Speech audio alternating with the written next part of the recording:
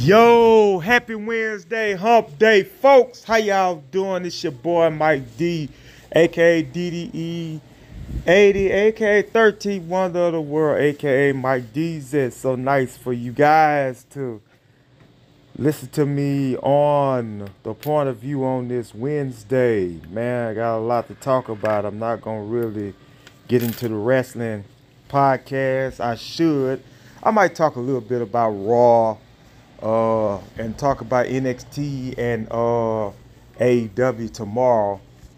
But yeah, I'm gonna have me a little fun today on the podcast. I got two podcasts I'm gonna do today. Both of them are gonna pertain and mostly about basketball. Also, the second one is gonna be about my favorite NBA champions, my greatest NBA champions, top 20 on the list. That's going to also take place as soon as this podcast is over with. So I probably won't be on here about maybe no more than 20 minutes, and then I'm going to do the other podcast. Also, I'm going to do this week as WWE gets ready to do their King of the Ring and Queen of the Ring pay-per-view. I'm going to do that one as well and talk about my favorite King of the Ring winners. I saw a show on Peacock about it, but mine is totally different than what they had on WWE Peacock. Shout out to the Point Place family. Shout out to Bobby Reezy. Love you, bro. Shout out to M Breezy. Shout out to Naya, my sister. I love all y'all. Thank y'all for tuning in to the Point of View. You can listen on Spotify as well as YouTube, all your streaming platforms. Just trying to make the Point of View as a bigger platform coming soon, ladies and gentlemen. It ain't gonna be this ticky-tack stuff. After a while, it's gonna be really caved in, really gonna be in and really down professionally. So I want everybody to know that as well. Basically, man, I want to get started on the NBA playoffs. The Eastern Conference Finals started off last night. I watched the replay of the game between the Celtics and the Pacers, and the Pacers were getting it in on those Celtics, man. And in the end, the Celtics were able to win. Let me tell y'all this right. Let me tell y'all something. And I don't know who's going to agree with me or not, but let me say this. I want to say this with nothing but respect to the Indiana Pacers and to the Boston Celtics. The Boston Celtics, if they don't play up to par like they supposed to, the Indiana Pacers can win this playoff series. And I'm telling you, this will be the first time, if the Pacers win this, then this will be the first time the Pacers have been to the NBA Finals since Reggie Miller and Jalen Rose and all those boys went up against Kobe and Shaq and the Lakers back in 2000. Excuse me a minute, I'm just getting me a bottle of water. But yes, and I'm saying this because I want people to understand why I'm saying this. The Pacers came out ready, but the Boston Celtics came out flat. And that's because they had all that time off. That's the reason why they were able to do what they did. But they went into overtime, 3-point shots by Jaylen Brown and by, Jason Tatum. But Drew Holiday was serious last night. You know what I'm saying? Derek White, serious, man. And it's going to take the others to beat the Indiana Pacers. It just ain't going to be Tatum and Brown. It's going to take a Drew Holiday or Al Horford or Derek White, because the Celtics bench sometimes is suspect. And Halliburton's going to have a hard time with these guys. I'm just telling you this. I'm telling you from what I see. Because those boys in Boston, they defend, man. And when they defend, it's hard not to defend against them. They're not playing against a gimpy New York team. They're not playing against Jalen Bronson and Josh Hart and all those boys. Miles Turner's going to have to step up. And I know it's just one game, but him and Siakam, along with Halliburton, they're going to have to step up. I was listening to Gil's Arena show. Shout out to Gilbert Arenas and Kenyon Martin and Brandon Jennings and all those boys that be on the Gilbert Arena show. Which, by the way, man, I'm trying to find that Washington Zero Arenas jersey because I liked it. And I'm trying to see if I can get it. But I heard what they were saying, and they're absolutely right. The Indiana Pacers are going to catch some hell against the Boston Celtics. Those guys are going to have a perfect situation for them to happen for them to beat them. It's just that plain and simple, man. It's just that plain and simple with this series. I'm telling you, I think the Celtics can win this series in 5 or 6, but I think that the Celtics, and here's the thing, and let me say this here, because this is what happened to them in every series they've had in these playoffs. They come out and they win game 1. Guess what happened in game 2? They go in game 2 and they get mollywopped by the competition. They cannot do that in this series against Indy. Because a lot of people think that Indy is outmatched against them, but those boys can play. Halliburton and Siakam and Turner and Neesmith and Nimrod, I don't want to say his name wrong, and TJ O'Connell, and all those boys can play. Boston has got to get this done this year. You have been to 6 Eastern Conference championships, and you've only had one, and this is in the Tatum Brown era. You have lost in all of them except for one. That's the year that you guys went to the NBA championship and lost to the Warriors. You cannot go through this again this year. You have got to get the job done. And I know that Tatum and Brown, they can do it, but they have got to turn it on in this series. They need to make a statement. They need to make a statement and let these people know, let Indy know that we're not playing with y'all. We're not going to give y'all what y'all want. We're going to try to knock your heads in. And that's exactly what they need to do in this series against those boys. It's just that plain simple. I think it's going to be either 4-1 or 4-2 because I think Boston ends the series in Indy. They don't go back to the Boston Garden and go in the 7-game series against these guys. They don't need that because if they come out, they've got to worry about a monster in Luka and Kyrie who used to play for them. And you also got a guy in Ant-Man who doesn't care. He's very charismatic. Karl-Anthony Towns, Naz Reid, Conley Jr., Gobert, McDaniels, and all those boys. They are ready for the challenge if they get past Dallas. And I'll talk about that in a few minutes. But as for the Celtics got to win the championship this year. Because if they don't win it, I think it's time to bust it up. You're paying Jaylen Brown $300 million, and what results is this? You don't win a championship? Jason Tatum is the franchise of Boston. And you come up short again. You can't keep coming up short like this, man. You got to get it done this year. I think Boston can win the championship. It's wide open. Because you don't have to worry about Giannis. You ain't got to worry about Embiid. You ain't got to worry about Jalen Brunson. You ain't got to worry about Joker. You ain't even got to worry about LeBron and AD. You ain't even got to worry about Golden State. Win. That's all I'm telling Boston. Win. Win it, man. You know what I'm saying? Just get it done. Also, It is Minnesota versus Dallas tonight. I do believe that Dallas can possibly make this series go 7 because I'm going to tell you why I said, excuse me for a minute.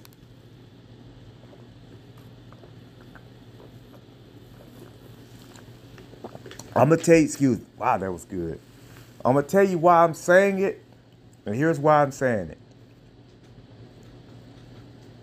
I think that Minnesota has the opportunity to go to the NBA championship. But because of the experience of Kyrie Irving and Luka Doncic in the conference finals, they have a chance to get to the promised land. It's going to be interesting to see how Luka holds one of those boys and how Ant-Man and Kyrie go at each other. It'll be interesting. That's going to be a fun matchup right there to see how that goes. Speaking of OKC, man, the sky's the limit for them. They've got all the draft picks along with the Knicks. They can make their team better within a 2-year span. Let me say this here. I heard on all television platforms about this. About Kevin Durant could possibly go back to OKC. They say that they don't want to mess it up because of how he is, how he's a guy that don't say too much to anybody. Man, let me tell y'all something. And I know I'm not a beat writer. I'm not a former NBA player. I've watched basketball all my life. I don't know what's going on in the locker rooms unless somebody tells it. I don't know how players feel when they lose championships or lose a shot at championships or anything like that. I don't know none of that. But I do know the passion. I do know the heart. And I don't care what anybody says, Kevin Durant has heart. Now, I didn't root for him when he was playing against my boy in Cleveland when he's with Golden State. No. But I like Kevin Durant's game. And I'm saying this for a reason. If OKC, and I want people to understand this, and I'm guaranteeing this, that this would happen if it happened. If Kevin Durant wanted to go back to OKC, you think for 1 second, guys like Dort, those guys will be gone. They would trade at least 5 players off the Thunder to get Kevin Durant to come back to OKC. And if he goes back there, and this is just me hypothetically talking, but if he goes back to OKC, there is no way in the world that OKC do not get over the hump, get past Dallas, and get to the East, to the Western Conference Finals. With a Kevin Durant? Kevin Durant is like top 10 on the all-time scoring list. Just imagine if he wouldn't have sat out 2 years. He probably would be, what, 4? 3 or 4 right now? He probably would be eyeing Michael Jordan's record as scoring record on the record books. Because he needs 13,000 points to catch up with LeBron James. But LeBron James is probably going to end up retiring with 43,000 points. Kevin Durant's going to need 15,000 points to catch up with LeBron James to break it. Now, I said this and I'll say it again. I thought that he would be the all-time scorer. He could break Kareem's record. But I forgot about my boy LeBron James.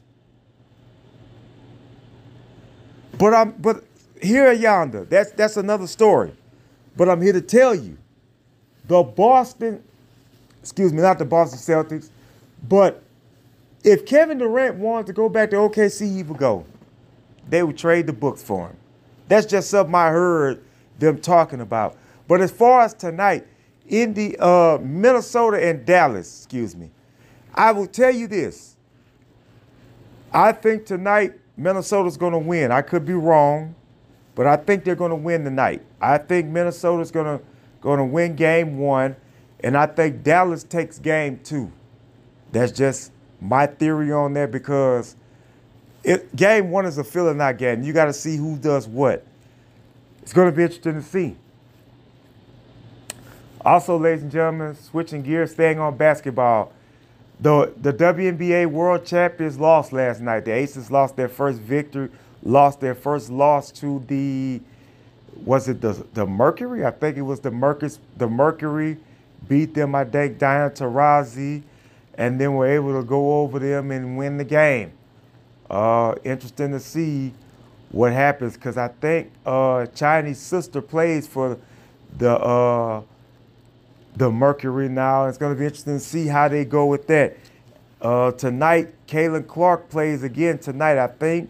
And I think Angel Reese will play tonight. I might be wrong about that one. But I know for a fact that Caitlin Clark and them, they have the late night game. So we'll see what they do tonight as well, as she goes prepared to play again tonight. With that being said, let me go to wrestling. Gunther beat Jey Uso. Jey Uso passed out. I don't know where you go with Jey Uso now. I think Jey Uso is just there to be a showcaser. I would love to see him win the Money in the Bank when they have the tournament. It's going to be Randy Orton against Gunther, I think, for the King of the Ring.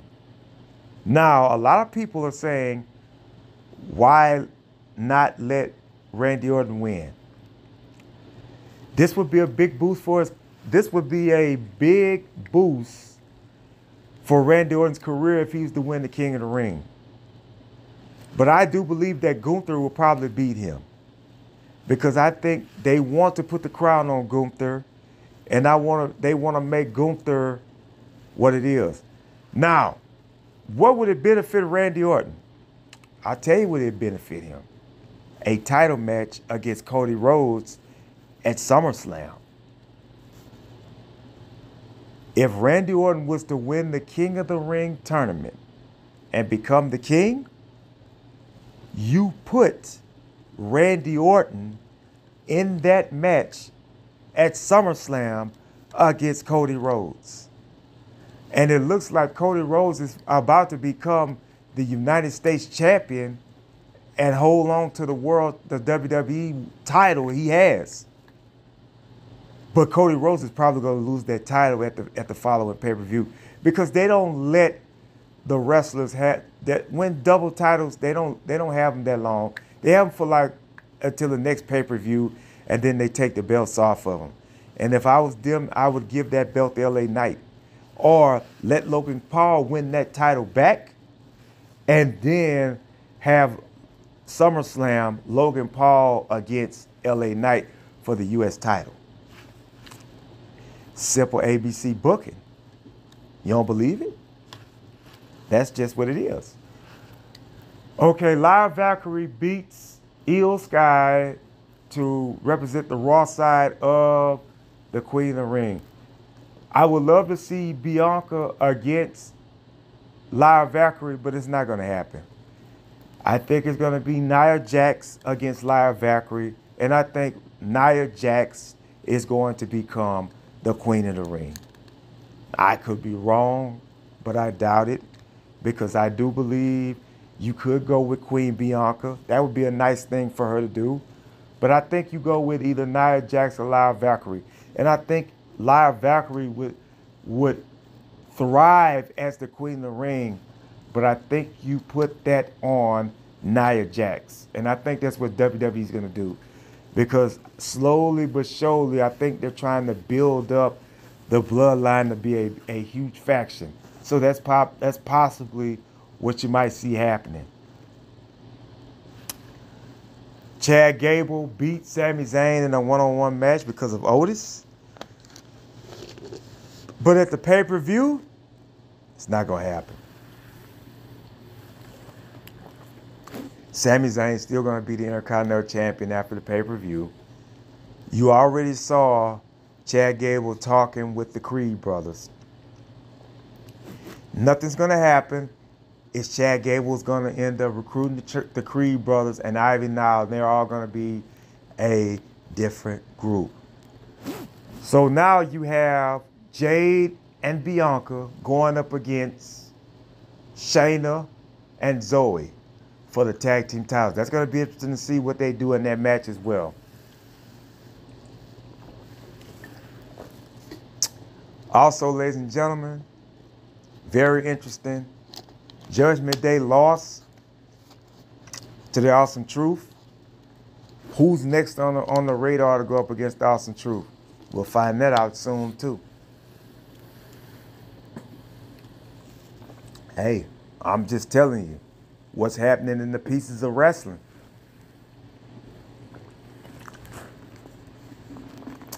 I'm sorry, but this water's good.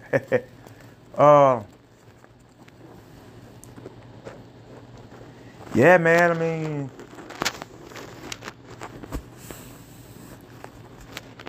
I mean, everything is going the way it's supposed to go in the wrestling, man, you know. Everything it is what it is. It's going down. Everybody's enjoying themselves, having a great, you know, a great time in the sports world as well as in life. You know, we all go through hard times. I'm just praying that God help me through my hard time because I'm having a hard time right now. Just ask y'all to continue praying for me. I'm going to yield and come with part 2 of the point of view.